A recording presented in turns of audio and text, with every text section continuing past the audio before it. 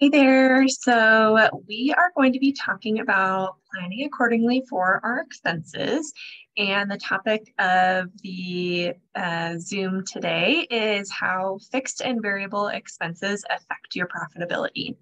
So I am going to ask you that when you see this video, if you could just let me know where you're from and what kind of business you have, that would be awesome so that I can get an idea of who's watching these videos.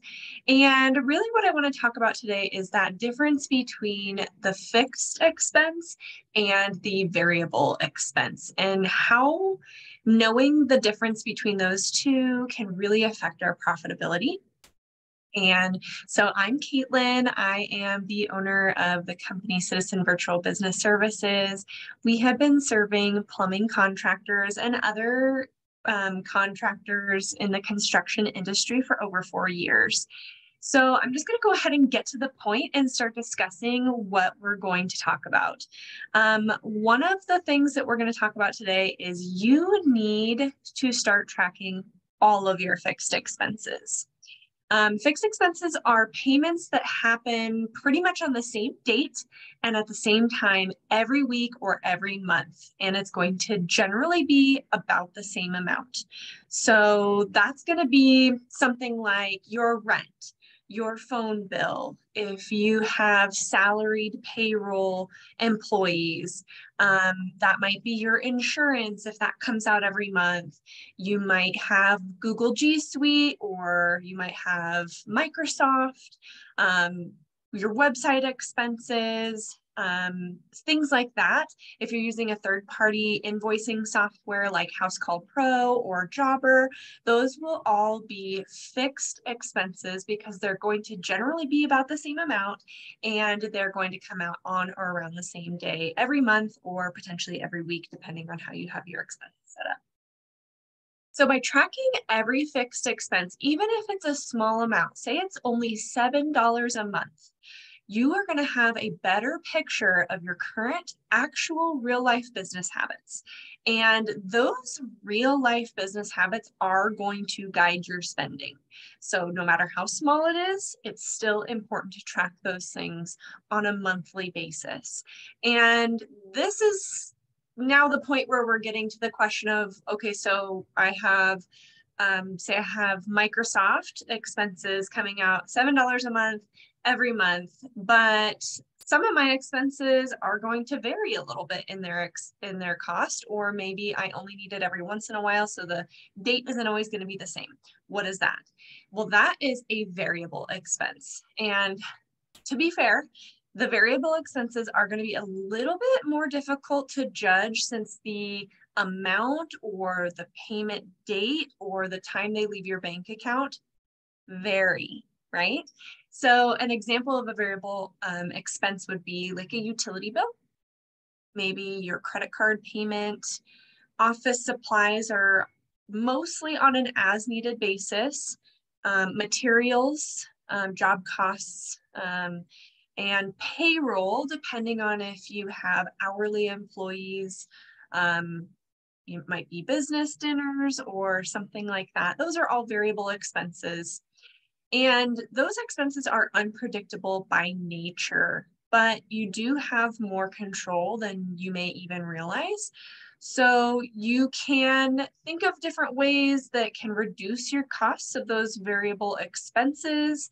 It could be that maybe you're wasting energy and so your utility bills are more expensive. It could be that you willy-nilly go out to dinner with everybody that comes your way, and maybe you want to spend a little bit more thoughtful energy into going to do business dinners with people who are going to be a little bit more aligned with your business. And we can also think about tracking your office supply expenses and things like that. So the best way to budget variable expenses is actually to overestimate how much you might spend, just to make sure that you're not hitting or exceeding that estimate. So if you're not already tracking these expenses in detail, you're really kind of walking a fine, dangerous line for when unexpected expenses do pop up. That could lead to added credit card debt, which that of course snowballs over a period of time if you're not watching that carefully.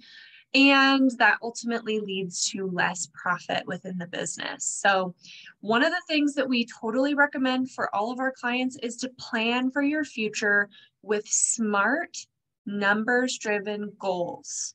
Okay, so it might not be fun. This might not be like the most exciting thing you've heard all day, but by calculating those fixed expenses and then trying to estimate, again, overestimating your variable expenses on a regular basis is going to benefit your business in the long run. Trust me on this.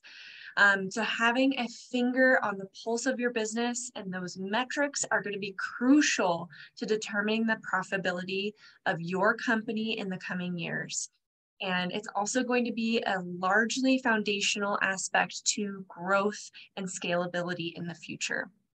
So it's helpful really to understand that in the long term, if you're trying to reduce some of those fixed costs, for instance, you might think about shopping around for a more competitive insurance plan, or maybe you're using 4 or 5 different types of individual softwares, where if maybe you found one software that could do all of those things for a more competitive price, then you're able to reduce those fixed expenses.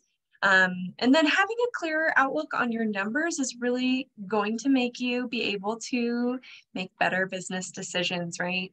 So in summary, what is the big takeaway here?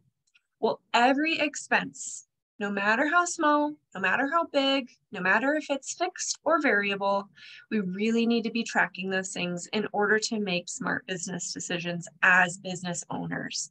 And your numbers are directly going to affect your bottom line. Knowing where your money is going and allowing you to properly plan for your business's future is going to help you be successful. So start tracking those expenses, set those revenue goals based on real life business habits, what's actually happening within the business. And you need to do something. So if you need support, if this is something you don't have time for because you're doing 7 figures a year and you've got people underneath you, you're managing projects, you're managing a team. If this feels like you need support, feel free to comment below inside of this video with the words next steps.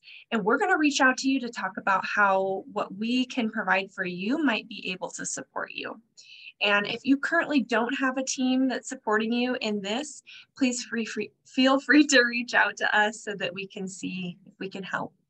And if you know of a business owner, a friend or a family member or a colleague who might need to hear this information as well, please share this video with them or tag them below. I look forward to seeing you in the next video. Thank you so much for tuning in.